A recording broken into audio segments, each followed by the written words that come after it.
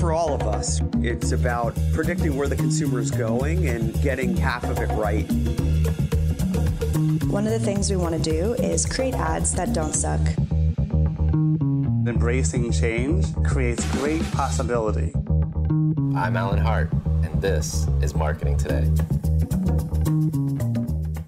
Today on the show, I've got Paul Stonick. He's the Vice President of SCADpro at Savannah College of Art and Design's in-house design and research and innovation studio, where they focus on generating new ideas and products for the world's most influential brands, from prestigious Fortune 500 names to private and public, small and mid-cap companies, including Google, Amazon, Apple, NASA, Delta, BMW, Volvo, Uber, Mayo Clinic, the Home Depot, P&G, and Chick-fil-A, to name a few. With over 2 decades of tradigital, and we'll talk about that, brand creative, visual, and UX design experience, and nearly 20 years of creative team leadership, Paul's delivered award-winning, delightful, and compelling experiences for brands of all sizes across various industries. His work's been featured in multiple news outlets, research organizations like Forrester and Gartner, national television spots, and in multiple Apple keynotes. On the show today, we get to know Paul a little bit more, a new book that he contributed to related to music and his early brushes with music celebrities. We talk about what he's doing at SCADpro and the Savannah College of Art and Design as a creative university. Talk about some of their partnerships and the type of work that they've done to date.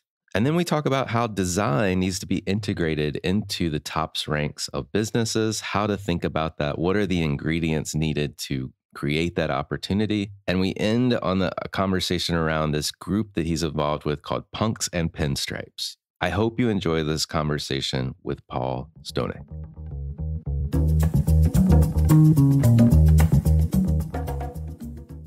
Well, Paul, welcome to the show.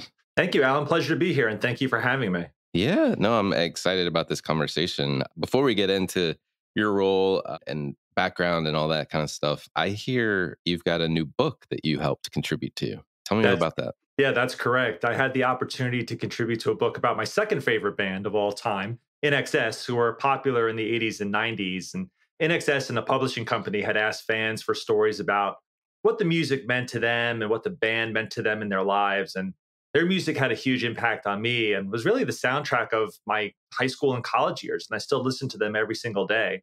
They apparently liked my story and asked to publish it, but they were also excited about the memorabilia I had collected over the years, including original album cover art, tour poster art, autographs, tour jackets, tour books, concert shirts, passes, pics. I became friendly with the head publisher of the book, This Day in Music, and I helped with a lot of the socialization of the book. And to my surprise, they gave me a credit and acknowledgement in the book, along with a handful of other contributors. So I think that's pretty cool. And so for somebody who's been a fan for about 40 years, that's a great highlight. So it comes in 3 versions: Super Deluxe, Deluxe, and Standard. And all are available on INXS.com for purchase. I love that. I love that. And I mean, not to go into 2 stories about yourself, but you've had brushes with musical celebrity throughout your life, it seems like. So yeah, INXS, but opening for the Chili Peppers had to be something unbelievable. Yeah, I mean, that was really just being in the right place at the right time. I was in a college band. I mean, we were this cover band that, we weren't very good. We were called Split Image, but you were in the right place at the right time. And the Red Hot Chili Peppers came to play at Drew University, where I went to school. And they needed an opening band. And so the manager of our band, who was also the campus manager of the university center, had reached out to us and said, "Hey, Chili Peppers need an opening band." And we're like, "Of course we'll do it." And this was, of course. It's like, that's a no-brainer. But this was before they broke big. This was before Under the Bridge and Blood Sugar Sex Magic had come out. So they were known, but they weren't huge yet. So we caught that right before they broke.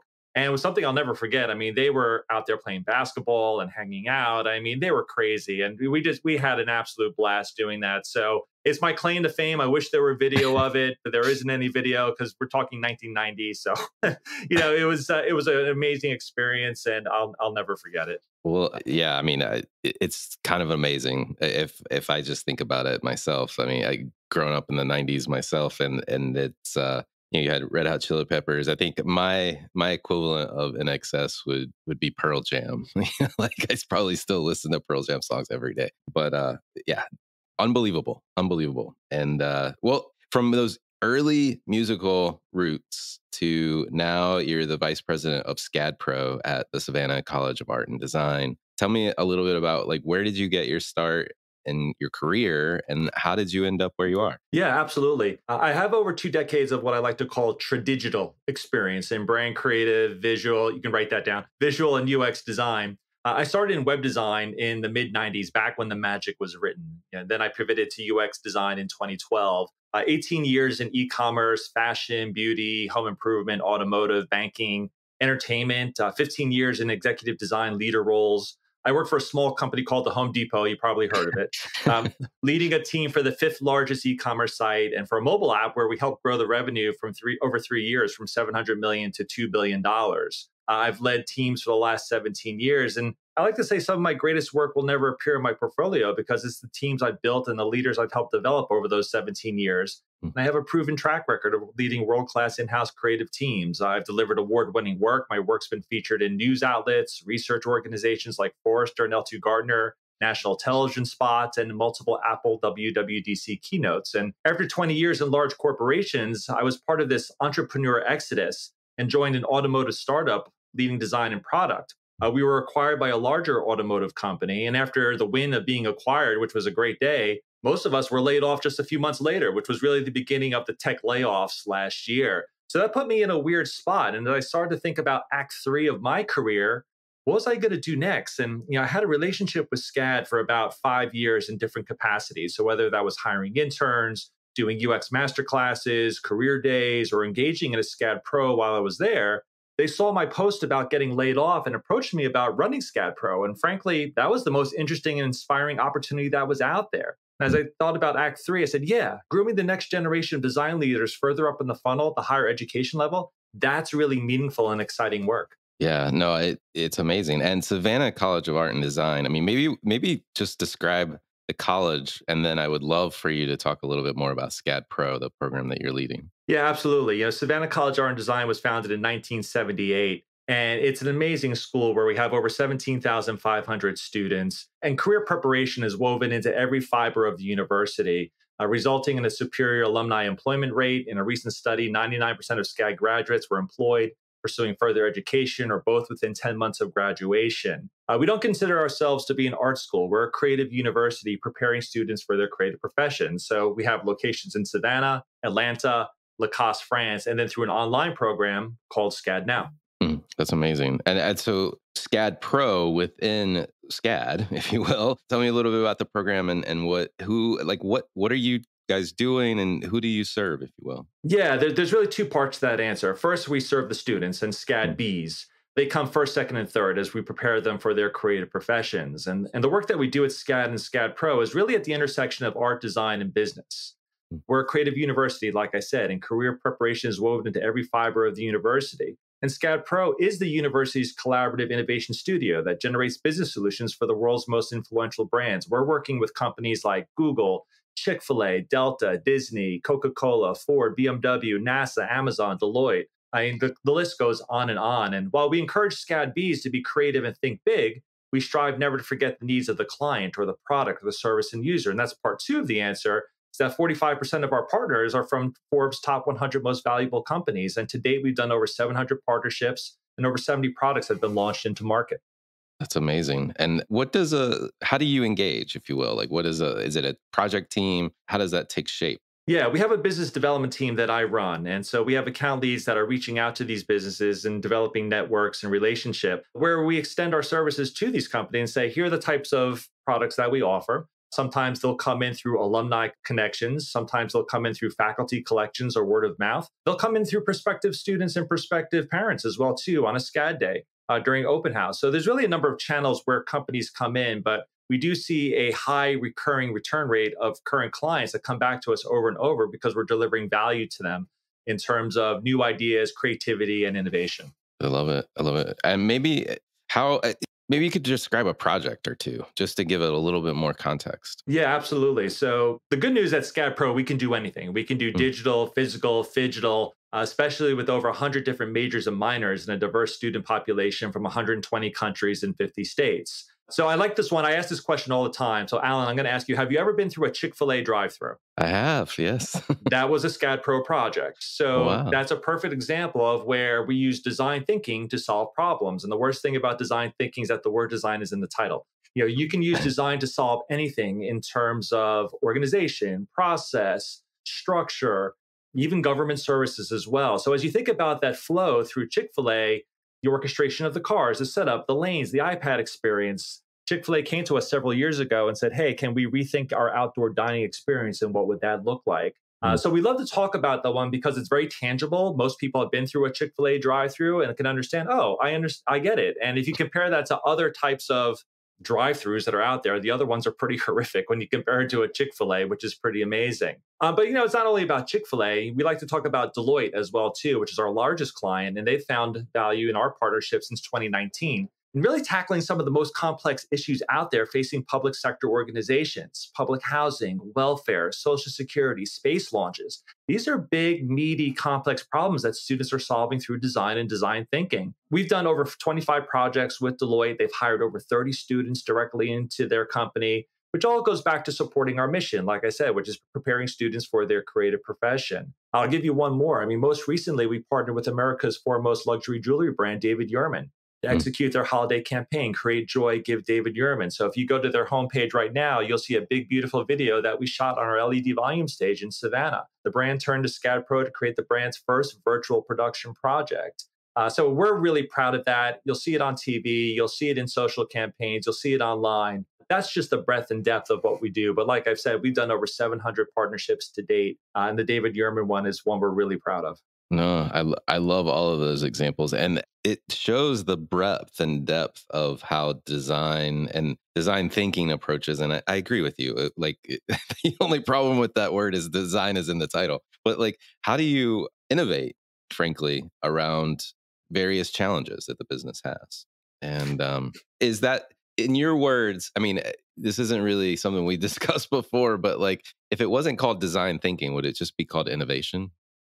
Yeah, I think it would be called innovation because, innovation is one of the most abused words in the corporate lexicon right now. and innovation is not about taking it to the press or taking it to the board. Innovation is really about an eyes wide open moment. It's about creating a magic moment for the user. If you're taking it to the press or to the board, you're serving the wrong customer. When you create that aha moment for the user and you're user testing and you're changing their behavior or making something better for them, that's innovation at the end of the day. And, this is something we'll talk about in a little while as well, but that's where companies need to get it right, is that it's not necessarily about the press. It's really about what are you doing for your customer at the end of the day? How are you listening to your customers and how are you serving your customer? Who doesn't want to know about their customer in these large companies as well, too? And that's key in terms of getting design integrated into the top ranks of a business. Yeah. Well, tell me a little bit more about that. You've done this not only for the clients that you're serving at SCADpro, but with Home Depot and all of the various other places that you've served in your career, leading design teams. How do you think about driving design and integrating it into how the business thinks and how the business leaders run? Sure. If it's not integrated, then the design process is probably not fully understood or the business value has not been clearly articulated to leadership or key stakeholders within a company. As designers and creatives, we have to be able to talk the language of business. In other words, show the math. And math was never really my strong suit, but I've been forced to learn that to be able to get buy-in. And if you're known as the team that makes T-shirts and logos, you're already in the hole. You've already got a problem. So by speaking in the language that leaders care about and how it affects bottom line, it becomes a much different conversation where you can get buy-in and support. So the work has to really connect back to some KPI, some investment, a broader strategy, and not be done in a vacuum. So as design leaders, we have to be inclusive of our business partners, IT, supply chain, operations, marketing, and even legal. Yes, you can have legal in the room too and have the right people to make sure that they have skin in the game. So you're not expecting them to draw like we were saying about design thinking. It's not about beautiful sketches. It's really about problem solving. And you're looking for diverse perspectives and creating interdependence in problems that need to be solved. So by making it an interdependent team sport and involving more people in the design process and making it less of a black box, you're starting to show other people the true deep value of design and how it really works. We're not just off in a corner drawing pictures of a spirit animal wearing a beret. It was great. Great visual. As you think about, is it What are maybe the ingredients, if you will, that go into creating this opportunity? Like it feels like there has to be some level of openness at the outset, but maybe I'm wrong. Yeah, there's going to be a level of corporate obstructionism that you're going to run into, or a whole level line of leaders that either need to retire or get out of the way. But you really have to find like-minded people. You have to find those entrepreneurs and other leaders with fortitude that really want to push freedom and the innovation that is necessary in organizations that sometimes it's just not authorized. So I've spent a good portion of my career pushing design to a strategic level. And I've really found that the ingredients necessary to provide that value are one, being inclusive. One of the most Mm. powerful parts of design thinking is that it brings everyone to the table on a project, like I was mentioning earlier. It's having the right people in the room, creating empowerment. Design teams have really have to become the guide and teacher to others. This puts the creative team in the center of the process, and that's value. So being able to go to other parts of the organization and teach people how to be creative again is a huge tool and a huge leveraging chip for us to use. Three, it can solve everything. Teams can work on the deeper problem. It's not just about digital design or output. It can be used for organization, processes, facilities, sales, internal events, and government services. Four, Trojan horse or a secret weapon. If you really want to create real change, you have to change the way people think. And it's not just the way that they behave. And, a great example of this is when I was working at Home Depot, we took design thinking from a very grassroots level with the interconnected experience team all the way across the organization into HR, and then eventually running a facilitation with my executive leadership team. So no, no pressure. I've got my C-suite sitting in the room, and I'm telling my chief financial officer to push past the obvious. And he looks up at me and he's like, "We should be working like this all the time." I said, "I know." And so when you can make that type of change, that's huge. That's a win. And look, Home Depot is always going to be a merchant-led organization, full stop. It's not going to be a design-led organization ever. But to have that type of success of bringing design thinking to that level, that's really, really important. And finally, number five, you really have to be a bit of a punk. If the word goes directly towards creating the impact of a business leader talks about, then the conversation really becomes more grounded. It becomes depoliticized, and the teams and leaders become much more aligned. So, like I said, the work has to map back to some investment. It just can't be done in a vacuum. And you have to have the fortitude to push through and create change. I love it. I love it. I mean, all of those elements, inclusivity, the empowerment, the fact that you can solve everything, using it as a Trojan horse to create opportunities, and you have to be a little bit of a punk. I mean, it goes back to your music days a little bit, to be honest. I don't know if you see the correlation or not, but it's enlightening. I have to know, on your bio, there's this thing called Punks and Pinstripes community that you're involved in. You have to, I mean, on the heels of talking about punk in general and as an ingredient to how you create an opportunity within business, what is Punks and Pinstripes? Yeah, Punks and Pinstripes it's a private network of entrepreneurs, and punks who have built and done things that are objectively badass and awesome. I was founded by my good friend and author, Greg Larkin. He wrote a book called This Might Get Me Fired. And it came out several years ago. And he and I met at the How Design Conference back in 2019 through a mutual friend. And he was doing a talk. I was doing a talk. I read his book and I was like, we're doing exactly the same thing at Home Depot. He was just using different language. And really, the key to that is that we were corporate entrepreneurs or punks in terms of being a catalyst within the organization, the rebel in the boardroom. Change can't happen without us. You can't bring design thinking across an organization without having the fortitude and punk attitude of creating that change. So we like to think of ourselves as being able to push freedom and the innovation that is necessary in an organization where it's rarely authorized. And we look to each other to achieve, support, resolve, and as we spoke about earlier, I've spent a good portion of my career pushing design to a strategic level.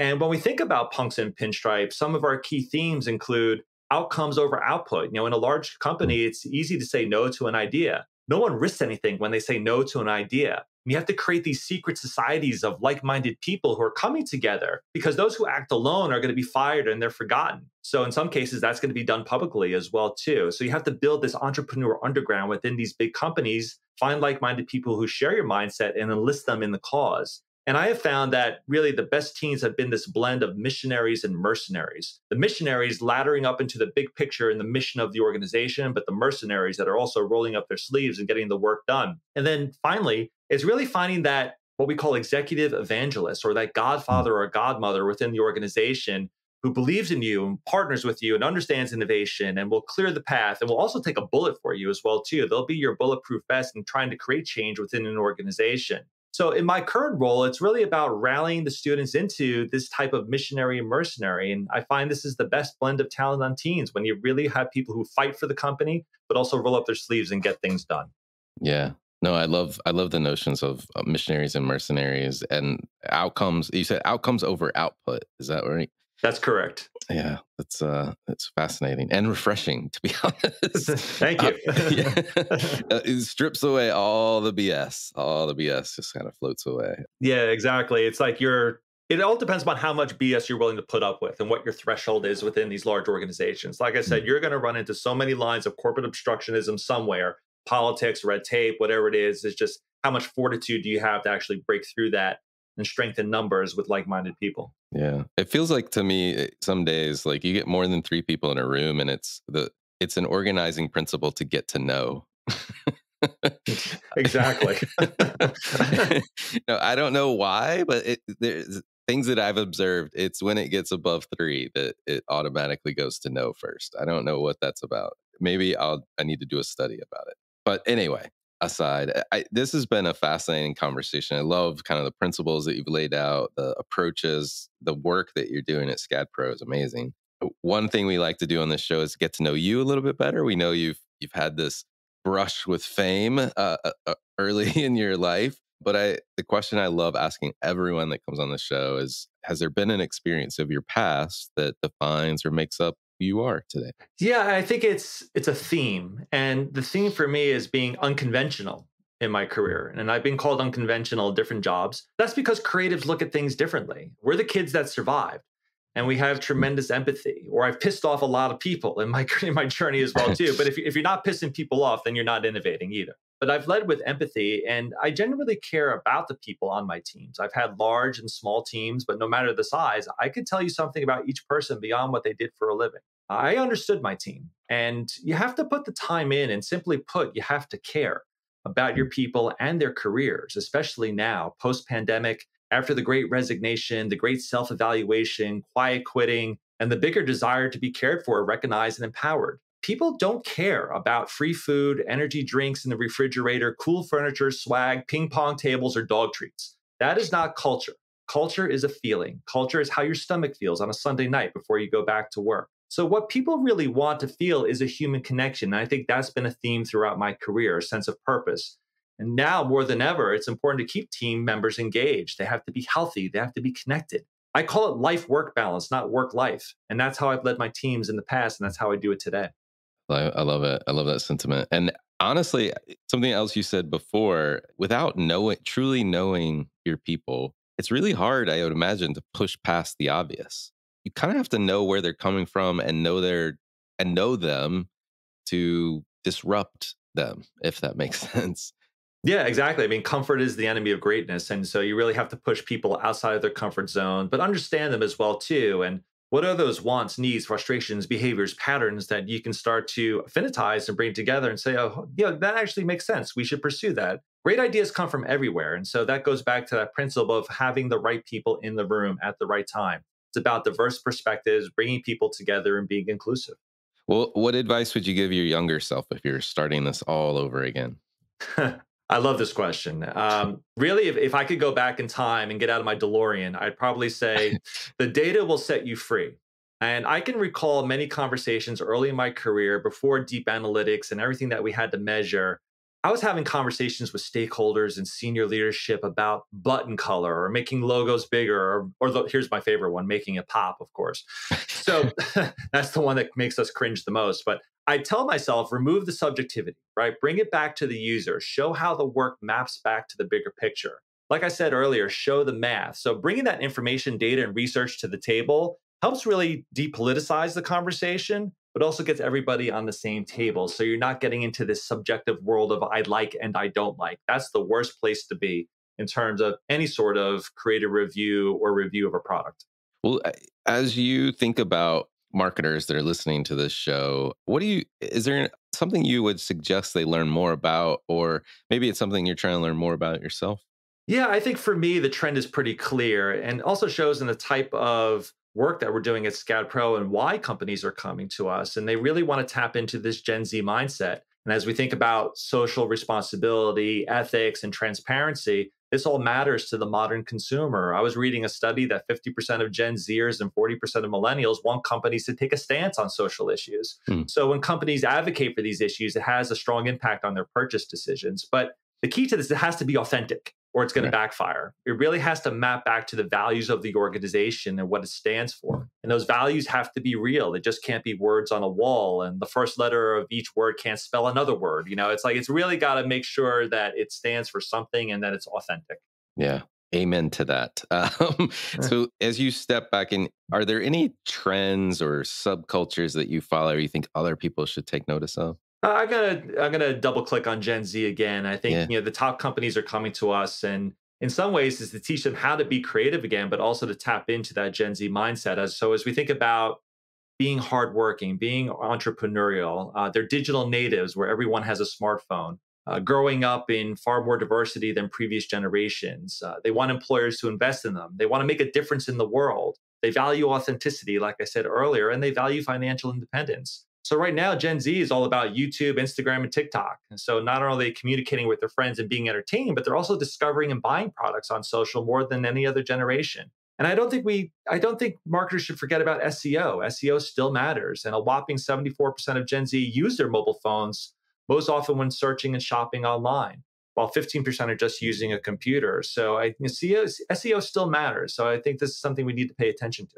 I love it. Well, last question for you. What do you think is the largest opportunity or threat facing marketers today? Yeah, we talked about this a little bit earlier. So not listening to your customers and understanding what innovation really means. It really has to be that aha moment and that eyes light up moment. Then, of course, there's AI and using AI for better trend spotting and how might they use it as a companion species right now to make a smarter, more targeted ad. The AI is a little bit of the Wild West right now. We really haven't had that iPhone moment that really brings everybody together into one space, say, okay, this is the path forward or this is the way. We don't know what that is right now, but it's going to make a huge impact in many industries within the next few years. I think we all know that. But as we think about marketers, we really have to be ready to reap the benefits of AI technology, creating smarter, more targeted ads, accurate trend spotting and predictions, better understanding of buyer behavior, increased customer retention and loyalty. All these things are coming. It's just what's that thing we're going to rally around and say, okay, that is the way, that is the path forward, that is the tool we're going to use. Love it. I love it. Well, Paul, this has been a fascinating conversation. Thank you so much for coming on the show. Oh, my pleasure, Alan. Thank you so much. It was a fun conversation. Hi, it's Alan again. Marketing Today was created and produced by me with post-production support from Sam Robertson. If you're new to Marketing Today, please feel free to write us a review on iTunes or your favorite listening platform. Don't forget to subscribe on marketingtodaypodcast.com. Tell your friends and colleagues about the show. I love hearing from listeners. You can contact me at marketingtodaypodcast.com. There you'll also find complete show notes and links to what was discussed in the episode today, and you can search our archives. I'm Alan Hart, and this is